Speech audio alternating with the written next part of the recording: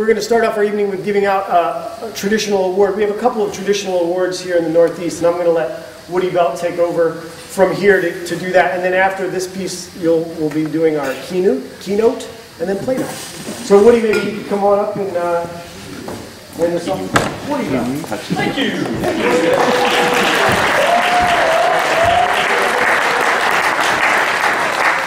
It is really bright up there. So, P-Coop, and I'm going to read it out of here because I want to make sure I have every single thing absolutely perfect, because I never make a mistake. P-Coop, wait a minute, who knows what P-Coop stands for? Okay, the P stands for person. The I stands for in charge of unlocking potential. Marvelous. Person in charge of unlocking potential. This award is given out to every year to somebody from the Northeast who exemplifies those qualities of being able to unlock the potential in others. And if you've looked in here, you kind of know who it is already, but let me tell you a little bit of a story. One time, a long, long time ago, in a land far, far away, there was this person who wore a uniform at a college. And then there was this other person that showed up at the college and decided he was going to do some, I don't know, some outdoor adventure kind of stuff.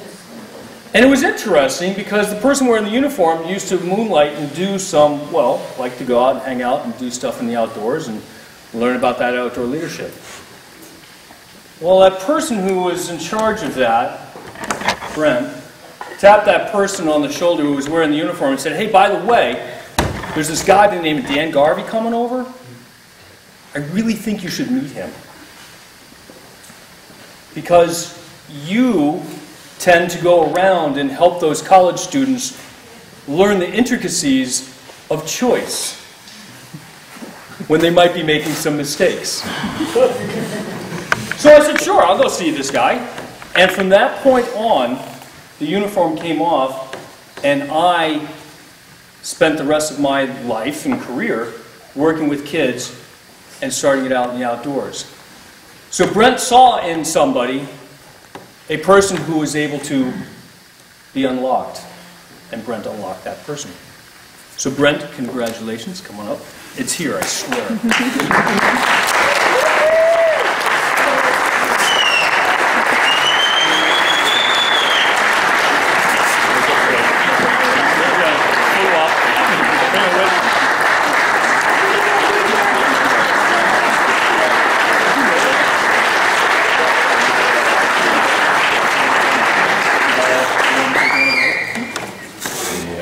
Yeah, I just had like an hour. Let me hang on to this. This is really nice. Well, thank you, everyone. This is about as uncomfortable as I get typically here, and those of you who know me know that I hate getting. I like awards. I guess I just hate getting them. I don't know. I don't know if that makes any sense, but you know, it's nice to be honored, but then it's also really uncomfortable and awkward. And I always feel that all the wonderful people that are deserving. I have so I'm going to tell the story now of Woody. So Woody and I do go back. We have quite a history, and how I remember it is that, you know, I was this new outdoor education director, and Woody was working security, and we struck a friendship, and I got him to take my class, and he was a huge help to me, and just this great outdoor leader. And plus he was on the staff and was more mature, and there's a lot of benefits to that. But you know, fast forward, like, we don't really talk too much. I mean, I love the guy, and you should too. I mean, everyone loves Woody. But and if you don't, you just don't know him well enough, I guess. But I got this phone call in the morning, and it says Woody, and a Woody Belt on my phone, and I'm like. And I'm like, you know, get my wallet, you know, get everything, and I'm expecting it's like, I'm in jail, come bail me out. And so I just was like, I was ready to go. I was grabbing my car keys, and I'm going to help out Woody, you know, like there's some kind of emergency. And he says, Brent, I got to talk to you. And I'm like, I'm ready, you know. And, you know, we want to give you the PQ award, you know. And I was like, what? You know, like this is no emergency, you know. So anyway, it was very, very nice phone call, but very shocking and surprising to me.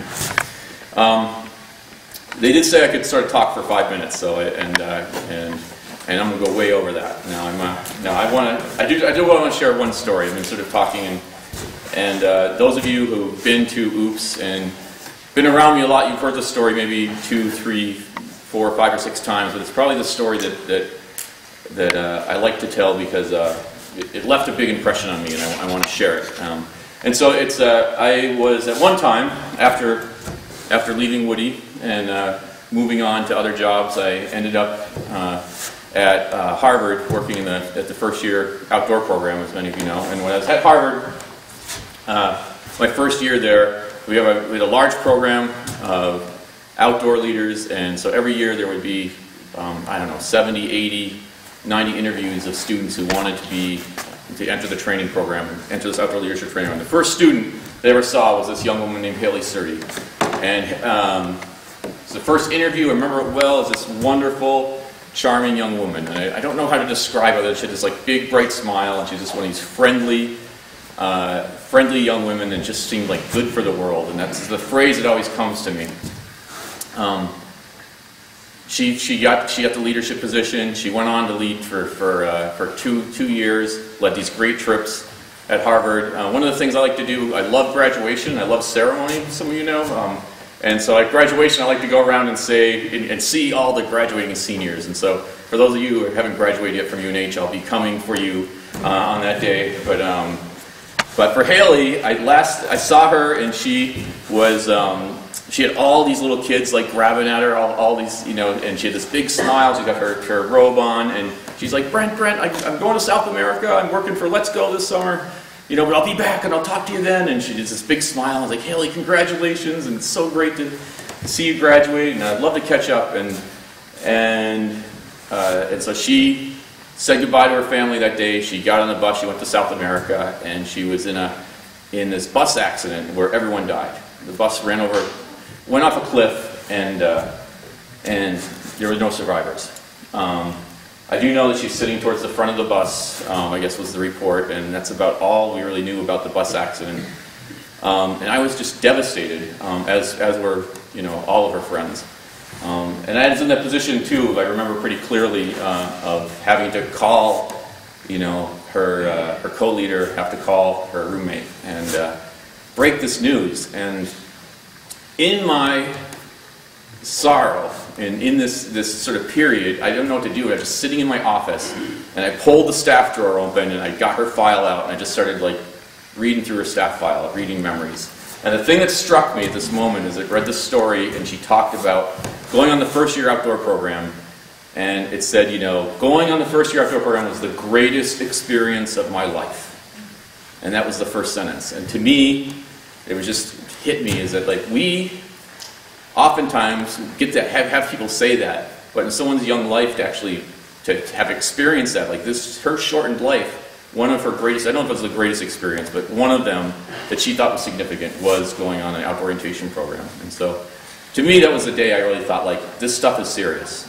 You know, we really make a difference, and we don't know how long people's lives are going to be, but when they're shortened, it's even more important that they've had these really wonderful, powerful experiences. And so to me, that's really what I really love about outdoor orientation, and want to, you know, sort of dedicate a lot of time to it. That's what I love about the work that the people here in the audience do, and I think that that's why we're so important. And so with that, I guess for me, that's really what keeps me going. A few months later, I had this sort of same scenario happen again with another one of my leaders in November, and it's kind of the same thing happened where this Denny Lewis, he was in November, he was in a car accident in South America. He was going on a mountaineering trip, and afterwards his father gave me this postcard that he had in his room, it's unfinished, and the postcard talked about how, you know, he said leading, you know, in the outdoor orientation program was one of the greatest things of his life, and if he could do it for the rest of his life, he would. And it was never mailed to me, but it was there. So I guess I just want to I want to honor those two, I guess, because they really help me kind of get up every day, and they help me sort of realize what's important about the job we do, and I want to share their memory with as many people as I can, because I want to, hopefully that inspires you. So on behalf of that, I'm happy to accept this, and on behalf of Mike and Beth and Hutch, and this wonderful company, thank you very much.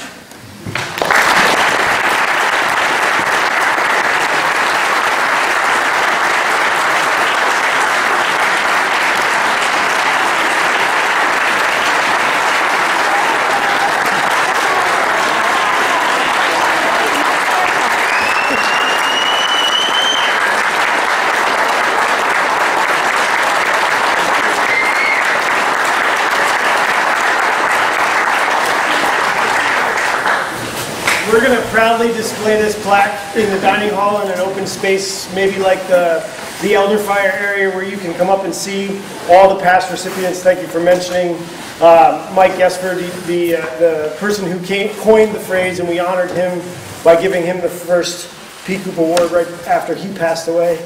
And then Beth and Hutch and Brett, great company, great group of people doing great things for us. So thank you. I'm going to introduce Parker, who's going to introduce a former P. Cooper winner and our keynote. Hey, everybody.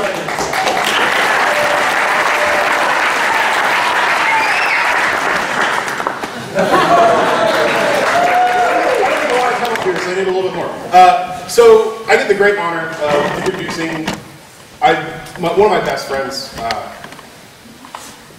About 8 years now. Started out with him threatening my life because I met him as I was dating one of his past students.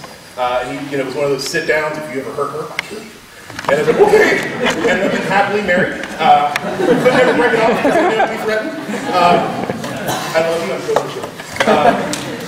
But so Hutch Hutchinson, or Paul, if you didn't know. Fernando Hutchinson. He is one of those people, as we said last year, he received the P. Coop. He's just one of those people who kind of weaves in and out of so many people's lives. So just really quick, I'm interested, I feel like there's so many people in kind of outdoor ed and experiential ed who kind of just weave through and connect with so many people. So if you've had a conference experience with Hutch, or been in a workshop with Hutch, or worked with Hutch, just raise your hand real quick. Awesome. He's one of those people that really, again, gets to so many people and can bring so much out of so many people. And I am so honored to have him as one of my best friends, best man at my wedding. I am his child's play toy. They like to climb all over me. Because he's too short, they can't get enough height. But so, without any more of my rambling, I'd like to introduce our keynote for tonight, Hutch Hutchinson.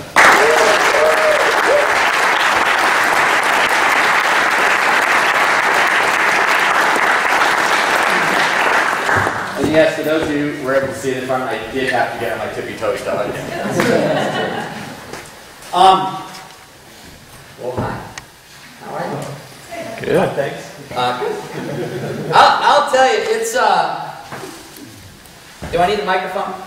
No. No? Good? In the back, you're good? Good. Could be a thumb. We can't hear you. This is good. It's an intimidating thing to give the keynote at AEE for a couple of reasons. One, because really the people in this room are people that have really inspired me and helped me along the journey that I've been on all these years. And they've done keynotes and done speeches and things that have helped broaden my view of the world. And so it's intimidating to kind of be in that role of having to follow in those footsteps. It's also intimidating because you can't, at an AEE keynote, you can't just talk, right? You gotta do something, right? Because y'all are kind of some type of ADD at some level, and you just can't sit there for 45 minutes. You gotta do, but here's the catch: is we all do team building and icebreakers and get people to get up and move around, but you can't do that in the keynote because the people that came up with those things are in the audience. So there's nothing new. And so I'm hoping that what we can do tonight in the next 45 minutes or so is something new and different for AEE. and I hope you enjoy it. I hope it works.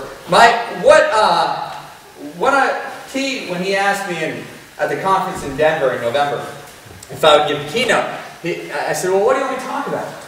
And because I can talk about a lot of stuff. And he said, we wanted to talk about the intergenerational experience and what AEE is in the way it links generations. And I was like, ooh, I can do that. And at least I thought that. Now we'll see. One thing before I go into this, I want you to realize this is what's great about AEE. We needed a podium. We didn't have a podium. We had a trash barrel, the leftover oops tablecloth, and style. They're filming this right now, and the tripod, the camera wouldn't work, so it's ace bandaged. I love these people. So I want to start off, I want to tell you about the best job I ever had in my life. The best job I ever had. Now you'd think somebody who works in outdoor education, the best job's going to be something like riding grizzly bears in Alaska, right? Or sailing around the world with a bunch of middle school students or something. Something really kind of wild, cool, outdoor adventure. And it's not. It's not that. You'd think at the very least it's going to be an outdoor job. And it was not that either. Most of when I was working this job, I was indoors. Very few times was I doing this job outdoors. And the job was as a warrior poet. Now, what that referred to was this Irish-American folk trio that I was a part of in college. And as I'm sure you can imagine, the genesis of I'm sure most Irish-American folk bands started about 3 in the morning. And it's a bunch of kids who grew up in families of Irish descent singing the songs that you sing at 3 in the morning. And it's like, dude, we should put a band together. And the next day, one of the guys who was full of, as we would say, blarney, happened to be at this Irish pub in our college town. And he was like, I'm part of an Irish-American folk trio. And that's how we got our first gig. And then we had a week to learn how to play there. But what was great about the job was that we became the house band of Patty O'Rourke's Irish Pub and Family Restaurant in Gettysburg, Pennsylvania. And what that meant was we would do a full-on concert once a month, maybe twice a month. But the standing deal was if we showed up and sat in a corner of the restaurant with our instruments and played, just practice, just whatever, we could eat and drink for free. Guinness, right? It may be the highest paying job I will ever have. It's amazing. It's amazing. But that's not why it was the best job I ever had. That's not why. The reason why came down to a guy that we would call Grandpa Averill.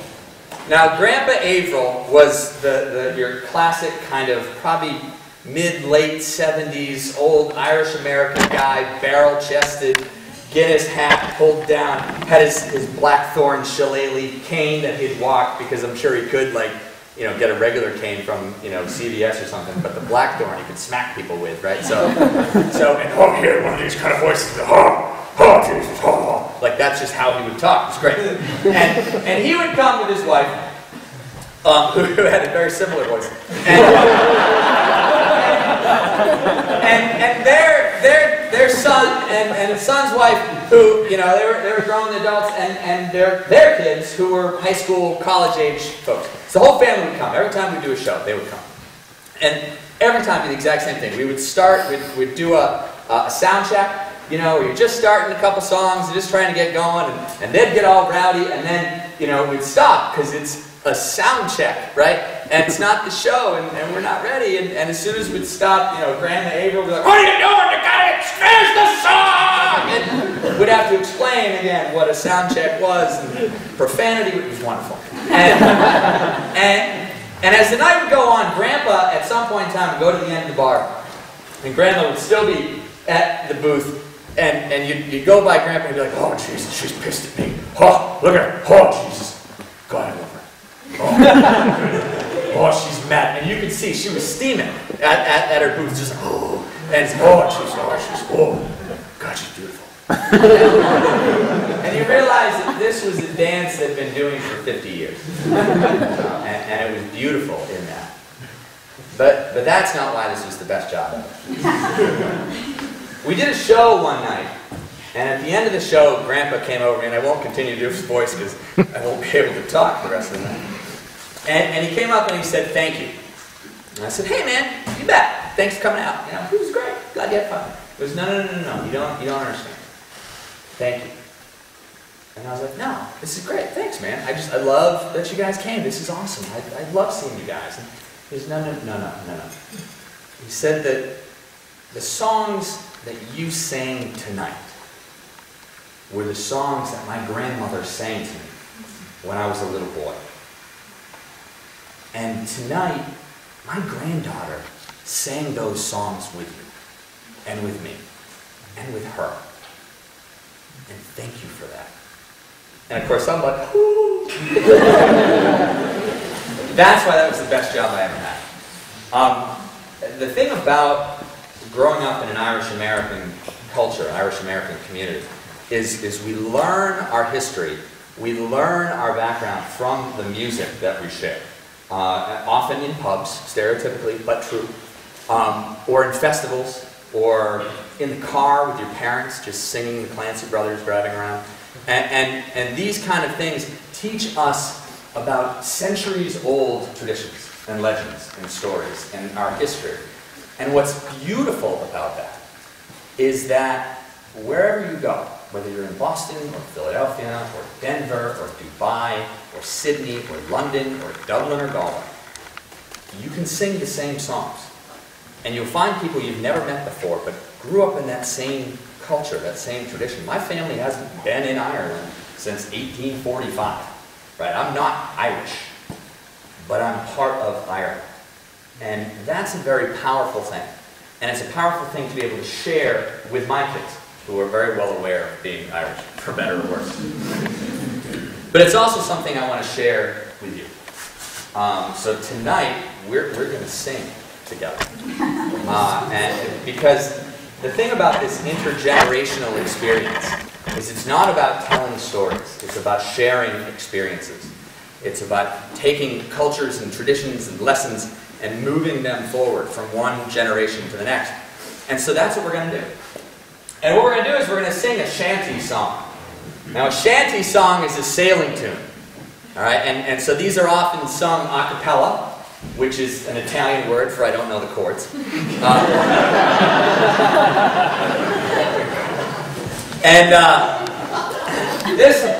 This particular song, the thing about a shanty song is they're work songs. A lot of the Irish worked on sailing ships, on the Atlantic trade and around the world. They were whalers, they were shippers, they were in the British Navy. And the music spoke to what the culture was like on the ship. It spoke a lot about what the culture was like when they were on shore. But they were really work songs. They were a way to keep us together and to keep us moving together. And so the shanty man, which is who I would be, will call the tune. And the crew, that would be you, will respond. And what we would do is this is how we would move together and keep things going together. What we're going to sing is what's called a capstan song. And a capstan is it's like an axle in the center of a ship. And you use it to like haul up the anchor or like big heavy stuff. Anyone ever see Pirates of the Caribbean? Yeah. You know that like part where they're going through the moon and they're like, whoa, and they're like the first time you see they're scary and they're like all like pushing on this thing and walking around in a circle? Yeah, that's a capstan, right? Okay. So the song is called Paddy Lay Back. Now the way Paddy Lay Back works is I'm going to say, it was a cold and wintry morning in December, and you'll say December, right? So if I said, it was a cold and wintry morning in December, and all of my money it was spent, and you're going to say spent. Okay. Good, all right. We'll do the first verse first, and we'll work into it. It was a cold and wintry morning in December. All of my money it was spent. And where it all went, I can't remember. So down to the shipping office I went. Oh, look at that. We're all like, who needs St. Patrick's Day? We're all Irish. Now the chorus goes like this. I'm going to say, oh, Paddy lay back, and you're going to say, Paddy lay back. Paddy's a derogatory term for the Irish, just so you know. It's okay. I give you can say it. Take up your slack. Take up your slack. And this is the yeah, you're right. Take up your slack. Yeah, like fine, you know, musical away. It's great. Now here's the tough part. All right, I'm gonna say, and take a turn around the capstan, heave and ho. And you're gonna go. You ready? You're gonna go. Heave and ho. All right. I know. And take a turn around the capstan, heave and ho. Heave and ho. About ship station, boys, we're handy. You're going to say, we're handy. We're handy. We're bound for Valparaiso, round the horn. Round the horn. All right, good. All right, you ready? You excited? There's more verses. I'm not going to tell you how to do. You're just going to do them because you're going to know. All right, I got it. I promise this is just water. I promise. My grandparents would be so upset about that, though. It was a cold and wintry morning in December. And all of my money it was spent. But where it all went, I can't remember. So down to the shipping office I went. Oh, Paddy lay back. Take up your slack. Take a turn around the capstan, heave and ho. Ship station, boys, be handy. We're bound for Valparaiso, round the horn. Now on that day there was a great demand for sailors. Shipping to the colonies and for France. So I signed aboard a line, embarked the Hotspur. And got paralytically drunk on my advance. Oh, Paddy lay back. Take up your slack. Take a turn around the capstan, heave and ho. About ship station, boys, be handy. We're bound for Valparaiso, round the horn. Now there were Spaniards and Roshians and Dutchmen. Johnny Cresco just got back from France. Not one among them spoke a word of English. But they answered to the call of months advance. Oh, Paddy lay back. Take up your slack. Take a turn around the capstan, heave and ho. About ship station, boys, be handy. We're bound for Valparaiso, round the horn. Now some of the fellas, they've been drinking. And I myself was heavily on the booze. So I sat upon me old sea chest a-thinking that I should go to bed and have a snooze. Whoa, Paddy lay back. Take up your slack. Take a turn around the capstan, heave and ho. Well, ship station, boys, be handy. We're bound for Valparaiso, round the horn. We're bound for San Francisco, around Cape Horn.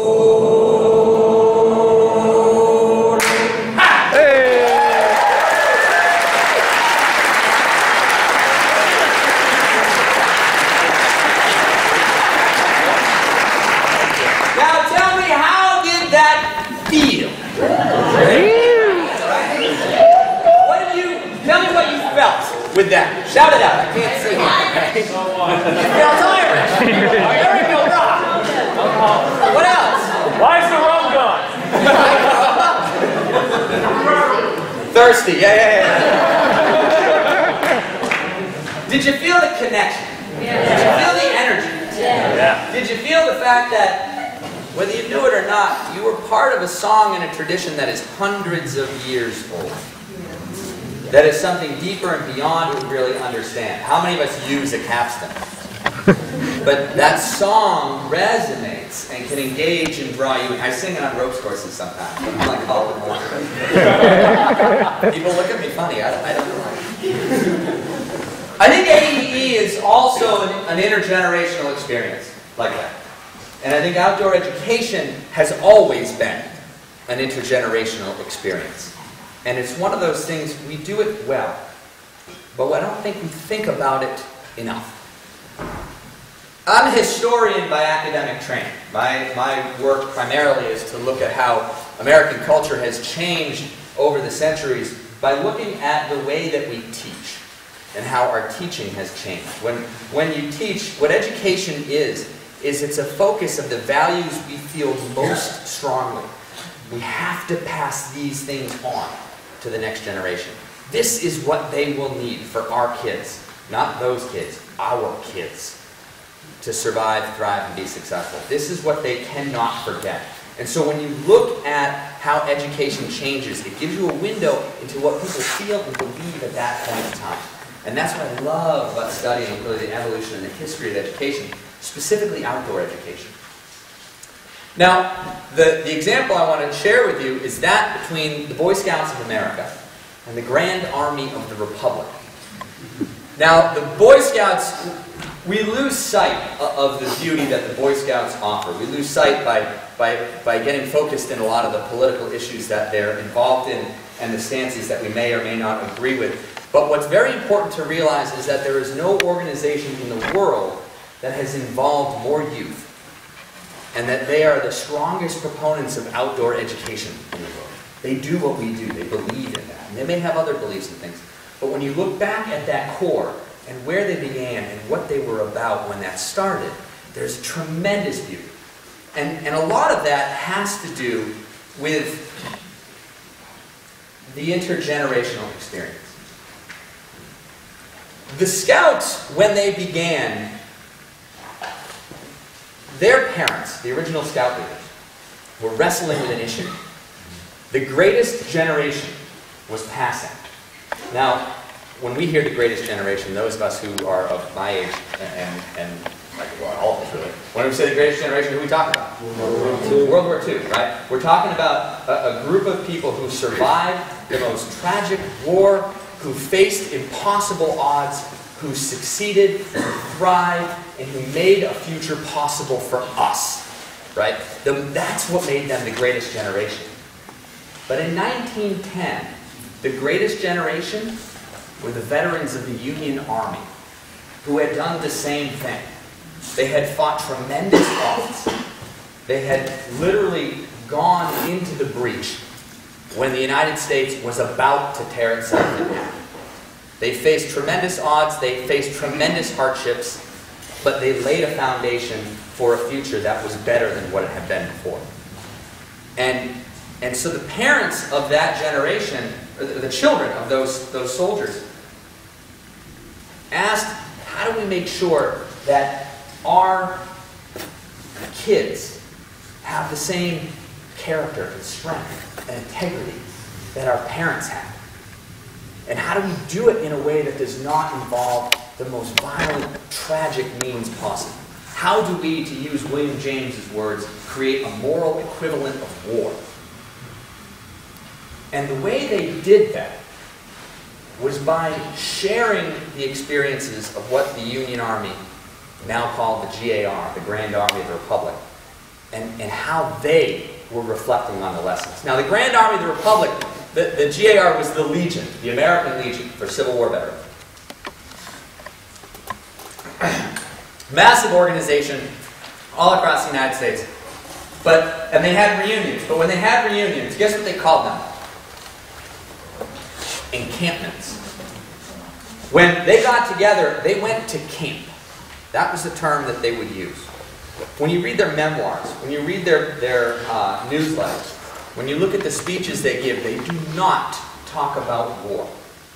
They were suffering through post-traumatic stress. They had issues they were working through. What the war meant to them, what the camaraderie meant to them, was a fire burning in the distance after a long march. It was a hot cup of coffee. It was sleeping in tents. It was being together, singing songs, often Irish songs, telling stories, playing this new game called baseball.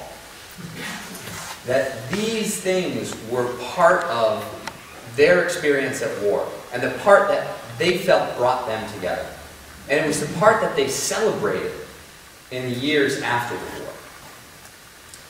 Now the Boy Scouts come into this because when the Boy Scouts start in 1910, you got to figure out, we got these kids, we're going to get them outside and do stuff. What are they going to do? Well, you know what they did? They would go on marches to be like their grandfathers. They would camp out with their grandfathers. They would hike. In 1911, the scouts from North Adams, Massachusetts, hiked all the way to Adams, Massachusetts, to go to the GAR Hall and look at relics of the war and talk to veterans. Because that was their adventure. That's what they would do. But it really reached its peak for me in July of 1913 at the 50th anniversary encampment of the Battle of Gettysburg. And tens of thousands of Union and Confederate soldiers returned. The Grand Army of the Republic and the Confederate Veterans Organizations came together at Gettysburg. They slept in tents. They were part of this experience where they wanted to not relive the animosities of 50 years before, but find a way to heal themselves and the country in the process.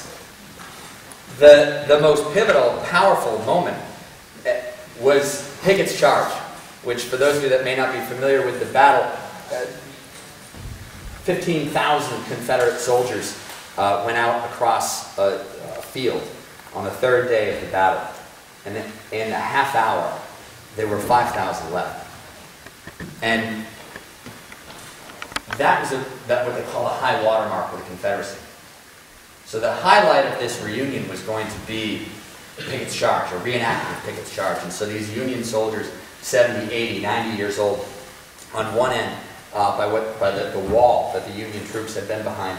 And then partway across the field, the Confederate veterans coming across. And these old men, as they started walking, started to kind of move quicker and quicker. And the Union soldiers jumped over the wall. And they ran at each other. These 70, 80-year-old men. And they held each other in the middle of the battlefield. Now, through all of that,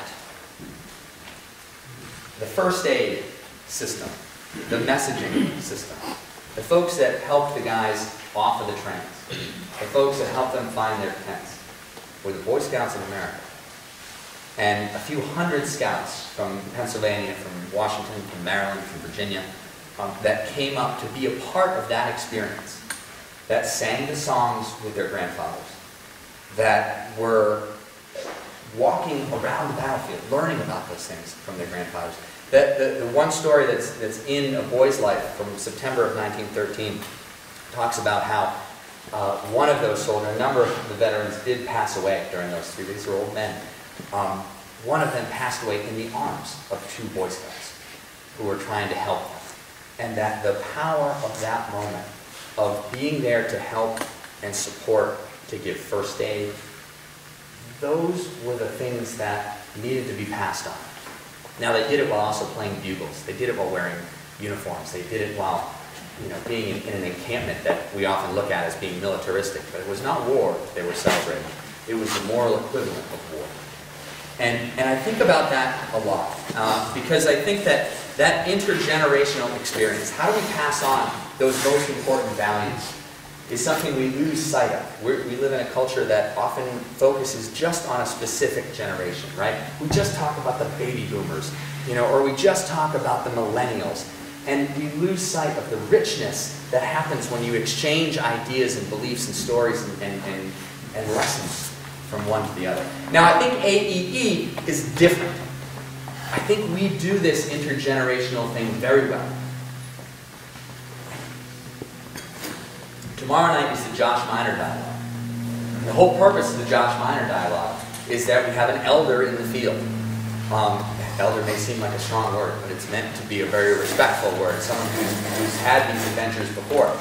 And they sit here on this stage, and they're interviewed by someone that they've influenced over their careers.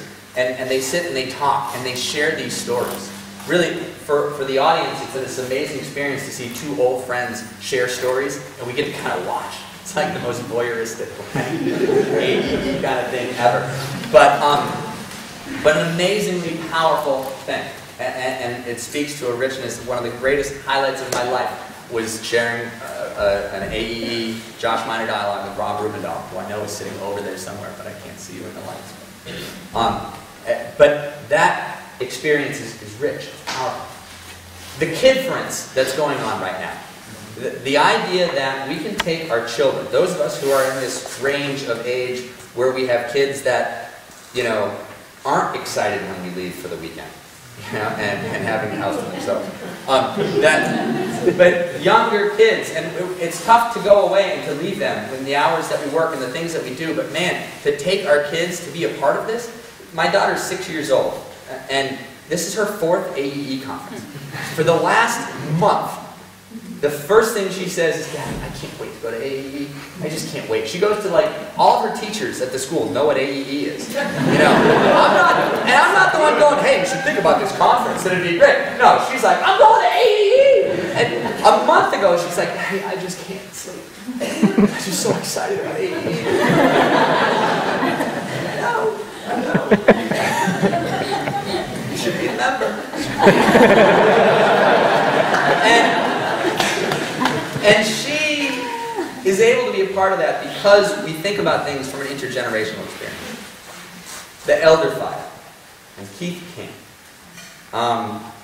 Chris mentioned Keith and that he's not here today. He is always here. And the thing about Keith is he personifies this idea of intergenerational experience. That he's been doing his work since the 1950s. That he is focused on engaging people of all generations to talk about what is this thing called experiential education. And when you sit with him by the elder fire, or if you travel up to Alton Bay in New Hampshire to spend an afternoon with him, which if any of you have the chance to do that, do it. And all you have to do is just send him an email and be like, Keith, I'm coming up. And he'll be like, "Arr!" And then he'll bring it. Sounds all like Grandpa Abel, really. Yeah. But I don't do a lot of voices. But Keith will tell you that experience does more for him than it does for you. And every time I've gone to spend time with him, he says, you've got to come back and do this because I'm not asking you to do this for you. It's not about you. It's about me. And I spend the rest of my drive home just being like, whoa, if it's as half of what it is for him as what it was for me, it was unbelievable. But finding those times is so important in those experiences. So we do this intergenerational thing well, but we have a weakness in our culture as an organization. And the weakness is that we love creativity. We love to invent the wheel. And when we invent the wheel, we're like, dude, look at this! And we realize we just reinvented the wheel. I was reminded a little while ago, I remember a few years ago at High Five, Chris Ortiz was talking about the ring game, right? In which, they were just putting up all these different ropes courses where you have a ring on a string and a hook, and you just like, and they're like, it's a simple game, it's awesome, it's great on ropes courses, the kids, people engage, it's so good. I'm like, whoa, what a great idea, that's awesome. I found the directions for the ring game in it was called The Boys Book of Sports and Games, printed in 1864.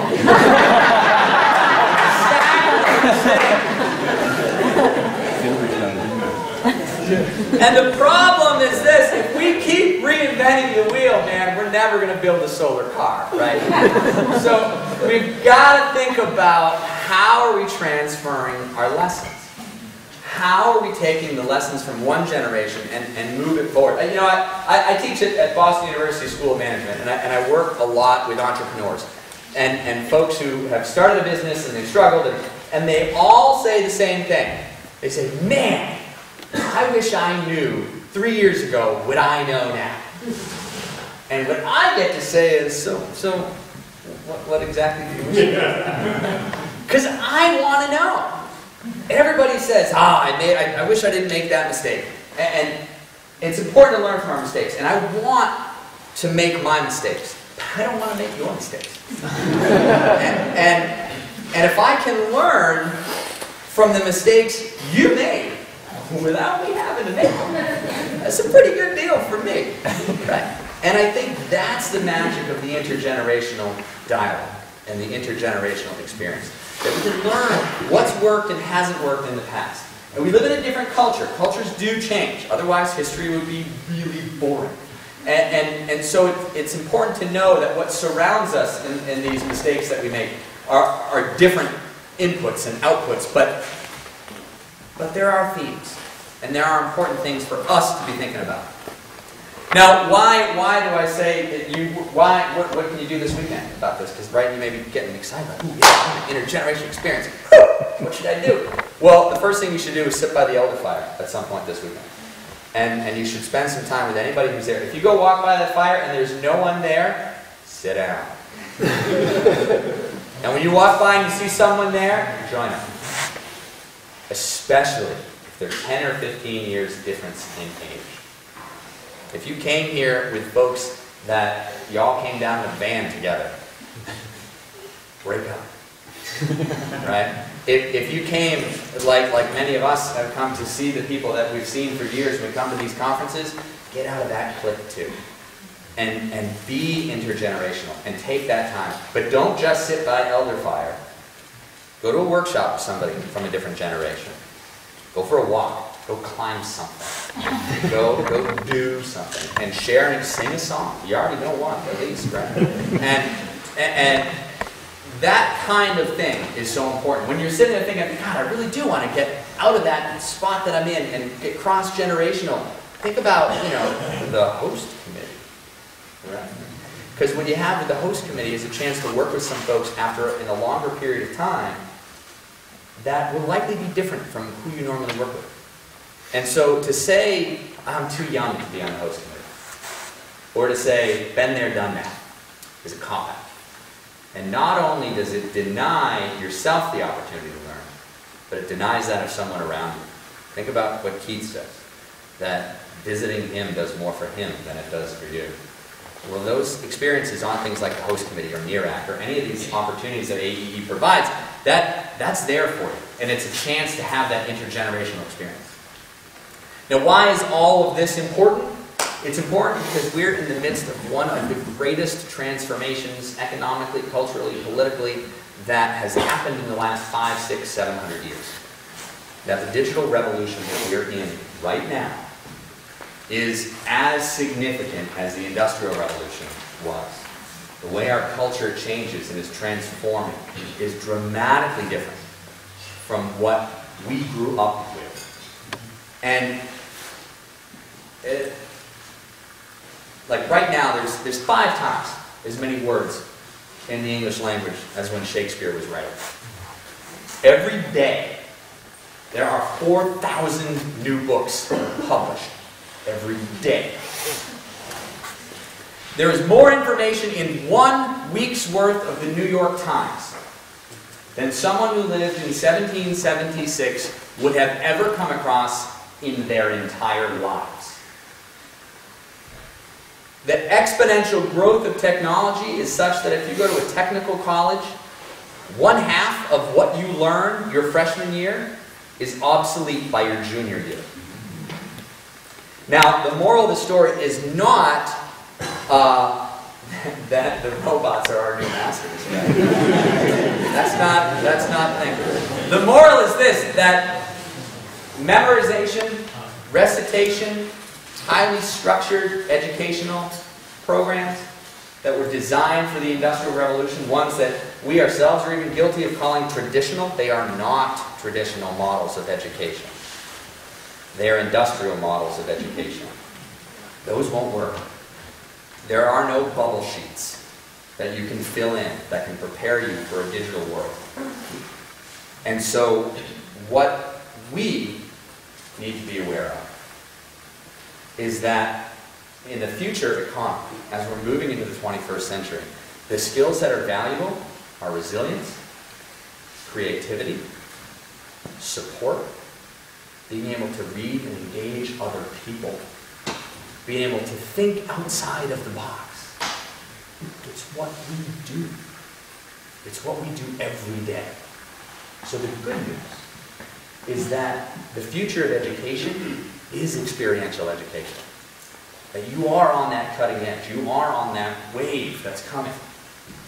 But the only way that we can do that, the only way that we can create a quality educational future for our children, all of our children, is that we think about how do we take the old grizzled wisdom of these guys who have been doing this for, in Keith's case, half of the 20th century, and combine it with tech-savvy millennials and digital natives, and have a dialogue that brings those together. That's when we're going to start seeing experiential education really explode and really work its way across. And there are places that get that, that are doing that. And when you look at how do you move beyond what we normally think of as education, how do you move beyond what we normally think of as experiential education into something different, it's going to make us uncomfortable. I remember somebody at some conference somewhere talking about like a comfort zone. Am I pushing it? I don't know. But last Friday, I saw an amazing example of this. I was at Plymouth State University, and I was, you all be excited about that. And I was at the Museum of the White Mountains, which if you have not yet been to the Museum of the White Mountains, if you run trips in the White Mountains, go through, see this place, it's awesome. It's this small old church that's a new art museum. It just opened a year, 2 years ago. It's their second exhibit right there. You're going to totally dig the title. It's called Beyond Granite, the Geology of Adventure. And the idea was this. They wanted to take geology and recreation and put it together. But they wanted to look at the fact that the geology of the White Mountains, the rocks themselves, are what make skiing, hiking, and climbing possible. And that there is this engagement between the two. Now, when we started pitching this whole idea, Catherine Amadon, who's the director, was telling me that the initial conversations, and she's a climber and an art historian and kind of gets that thing that's going on, and she was saying that in the initial discussions about this, the geologists were like, seriously, the recreational stuff is not nearly academic enough. That doesn't belong together. And the recreational people were like, look, seriously, geology? It's so boring. And everybody's like, none of it belongs in an art museum, right?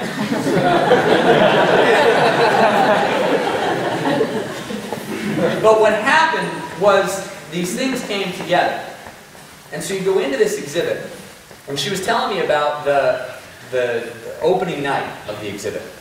And you walk in, and there's Cannon Mountain, and the images, and historical photos and things.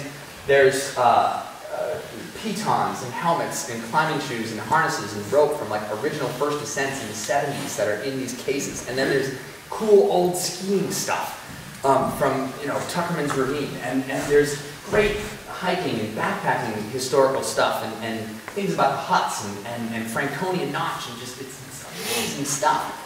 And there's this kiosk, like an iPad, like in a thing so you can't steal the iPad, you know what I mean? And you can zoom in, and you can touch little things, and little stories pop up, and it's this amazing thing. She said they put that online, and they've had all these hits of these climbers that want to look in, and they use it's a digipan, it's a super high resolution image.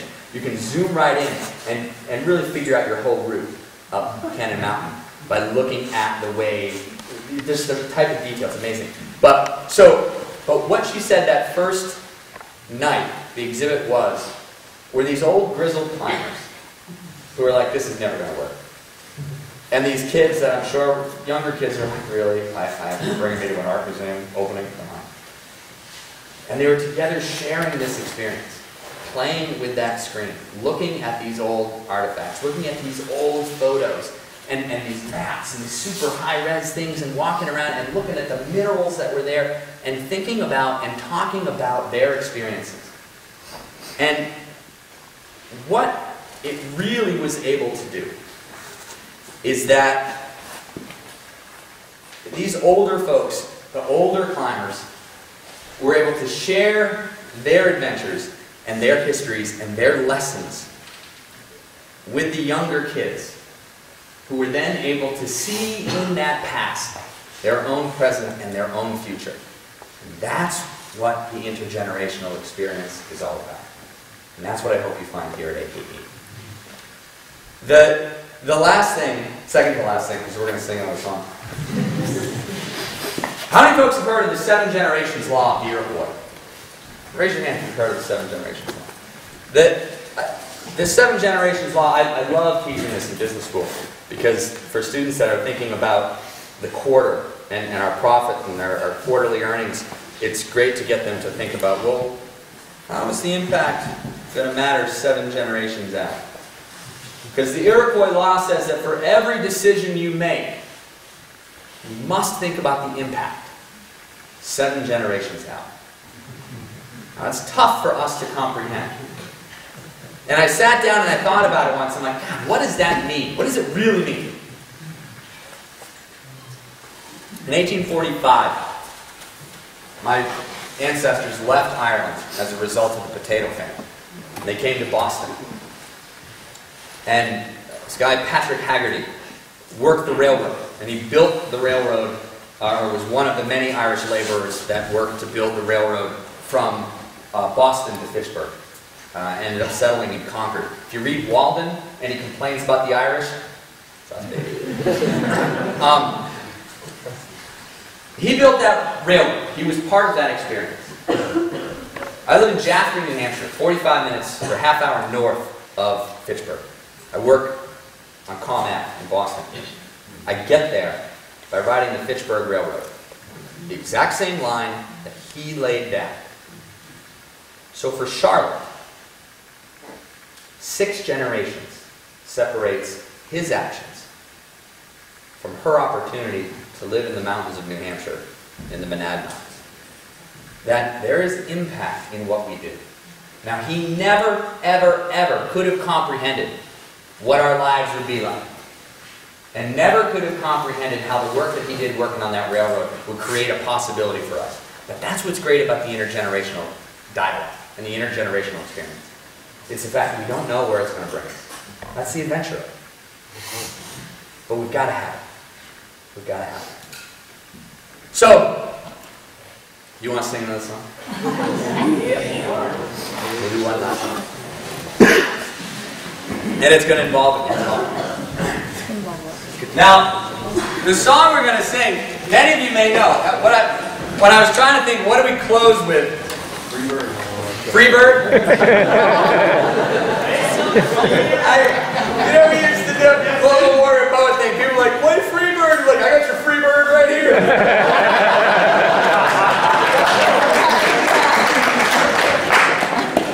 AEE conferences where the keynote flips you off. What is this organization come to? What's that? Yeah, there you go. Yeah. So what we're going to do, the song that we're going to sing is one that, what I love about this song is we would always play this in Warrior Poet shows, and people would come back years later and say, you are not going to believe this.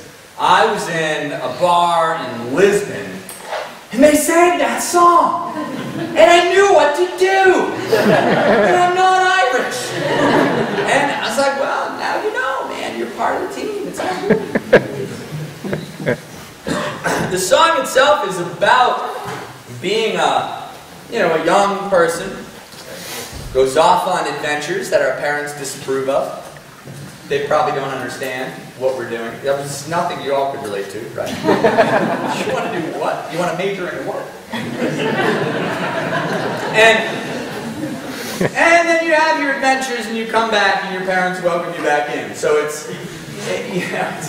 that whole thing about, graduating and move back in with your parents has been going on a long time, really. It's called The Wild Rover. And the chorus, the chorus says, and it's no, nay, never, no, nay, never, no more. Will I play the wild rover, no, never, no more. All right, but there's the key thing is you got to get the clap in there too, right? Not the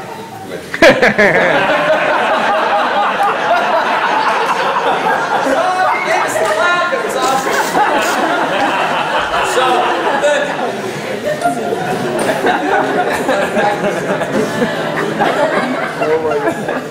So you're gonna say, I'm gonna say, and it's no, nay, never, and you're gonna go 1, 2, 3, 1. No, nay, never, no more. Just 2. Will I play the wild rover? No, never, no more. Okay. So, and then we'll try to sing it, we'll play it together, it'll be all good, and we'll rock and roll.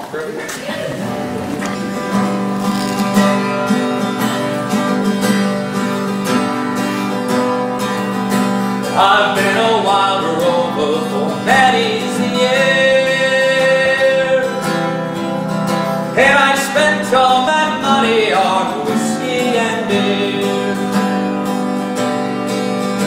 And now I'm returning with gold in great store, and I never will play the wild rover no more, and it's no day never. No, they never, no more. I play the wild rover. No, never, no more. Dora, we'll do the chorus a few times. You'll pick it up. By the end, I'm just going to stop playing, obviously. I went into a nail house that I used to frequent, and I told the landlady the money was spent.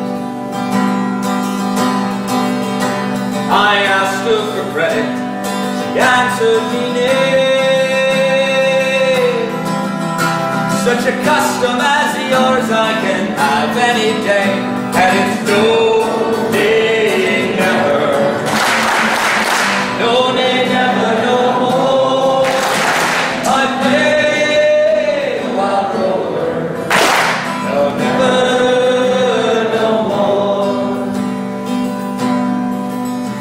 And out of my pockets I took sovereigns for right, and the landlady's eyes opened wide with delight.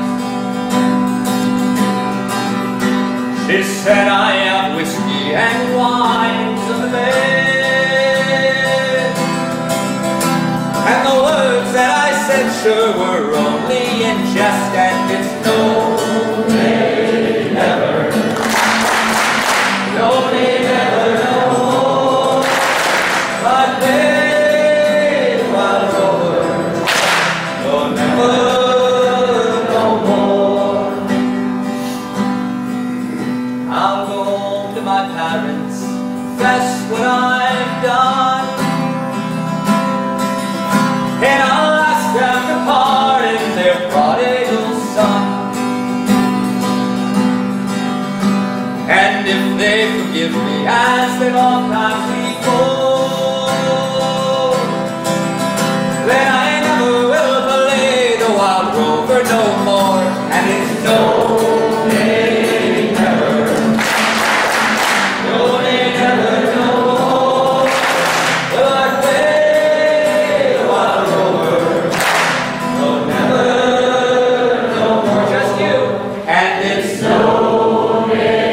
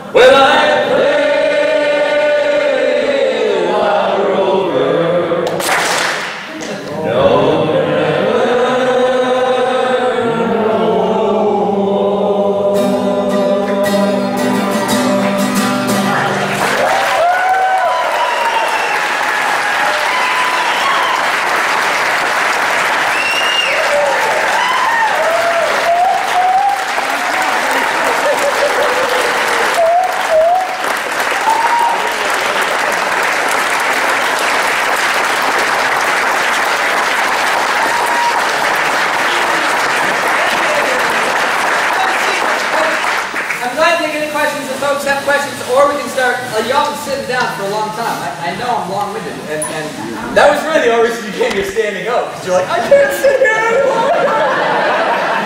Anybody have any questions before we start playing games together?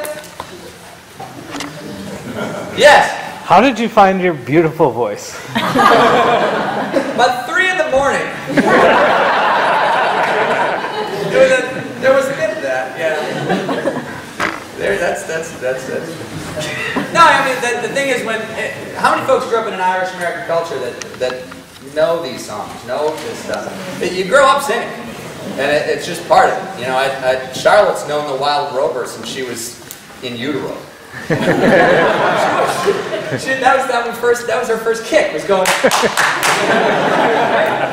But yeah. Hey, other questions? Awesome. Thank you all very much. Go have great intergenerational experiences. We're going to bring the lights up, I think, or else it's going to be the weirdest game of tag. You can take your chairs, hold your chairs, put them off on the side. Is that what we're going? Oh, hold on. He's got something. It's so dark. Before we move chairs and everything, I just want to take an opportunity to thank Hutch. This is my 4th host committee, my last host committee.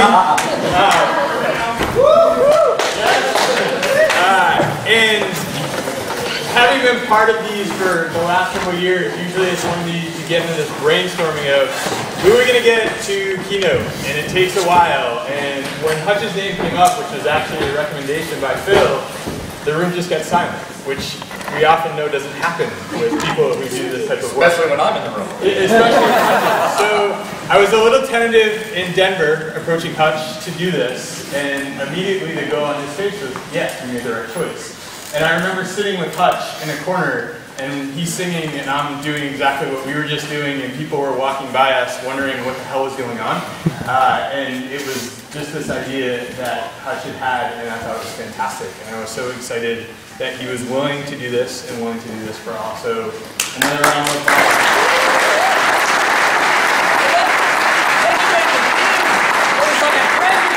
We can sing pirate music all night! Yeah. There's a lot of we need a little booty shaking later, but that will happen with open mics and all that. So what we're going to do now is myself and several of our good friends who will become some of your best friends, hopefully over the next couple of days, are going to have a little bit of fun, and hopefully you will too. But in order to do that, we need to facilitate, and the facilitation is to pick up our chairs.